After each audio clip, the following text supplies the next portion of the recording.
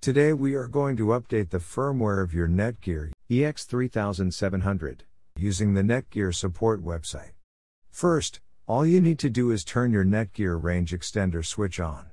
Go to your laptop or PC and visit myWiFi.X.net. Now log in using the username and password. In case if you forget your username or password, then please get in touch with our support team. They will help you out to solve the issue.